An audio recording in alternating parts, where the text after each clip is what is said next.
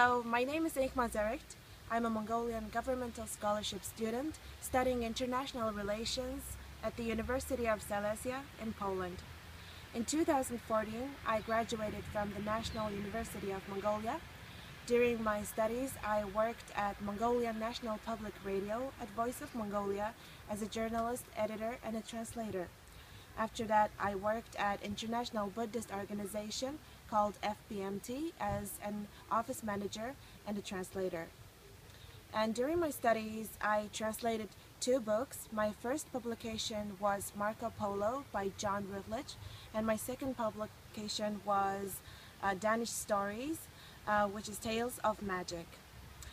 Participating the 7th Model SM will be a great opportunity for me to discuss with international delegates and exchange information and ideas with the youths of 51 SM member countries. SM is not only political talks of state heads and leaders, it's a good platform of communication of ordinary people. As an official dialogue, it helps to improve people-to-people relations and civil society relations. I think the main purpose of SM is developing connection with Asian and European countries and their people. As I am a Mongolian student studying in Poland by international relations who has been chosen as a representative of Asian country, I have possibility to share my knowledge as well as increasing youth awareness on importance of partnership and cooperation between Asian European countries. Thank you.